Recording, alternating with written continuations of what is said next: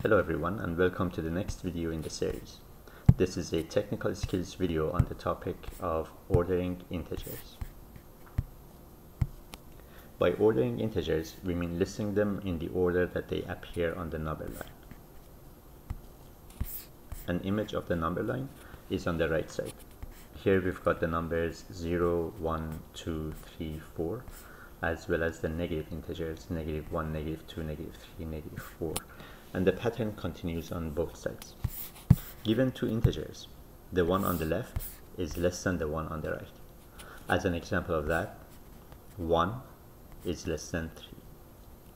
We can say that 0 is less than 2. -1 is less than 1. And we can say that -4 is less than -2. And note that it does make sense for us to say that -4 is less than -2. If you owe $4, you're in a worse situation compared to the case if you owed $2. So in a sense, owing $4 means that you're lower than the situation where you would have where you owed $2. You would be sort of like at a higher point compared to -4. And it should be noted that this implies that on the negative side, the number that has a larger size is actually the smaller of the numbers.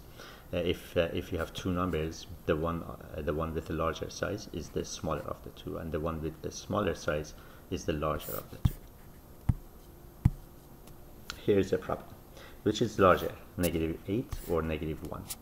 If you visualize -8 and -1 on the number line, -8 is on the left of -1, and therefore we can say that -8 is less than -1, or we can say that -1 is larger than -8. So the answer to this problem is -1.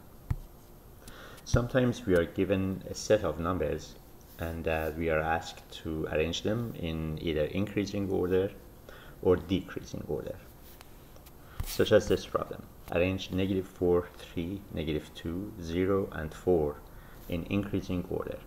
Now, increasing order means from smallest to largest. So as we go through the list, the size of the numbers increase. And therefore, we should start with the smallest of the numbers. Now, the smallest number is the one that appears to the left of all the other numbers. In this case, we have -4. And -4 is to the left of all the other numbers that are given to us. And therefore the list begins with -4. Following this, we have -2, which is here, and then 0, 3, and 4. So the answer to the question is -4, -2, 0, 3, 4. Here is another example with larger numbers. Arrange 210, -105, 0, -340, and 250 in decreasing order.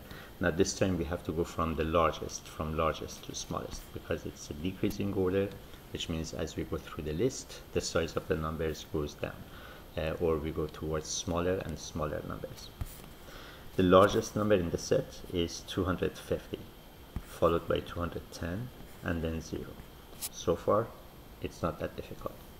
Keep in mind that on the negative side, the number that has a smaller size is the larger of the two, and the one that has a larger size is the smaller of the two. And therefore, -105 is larger than -340. And the solution to the problem becomes 250, 210, 0, -105, followed by the smallest number in the set, which is -350. And that's it for this short video on ordering integers. Join me next in the next video, where I will talk about addition and subtraction of integers.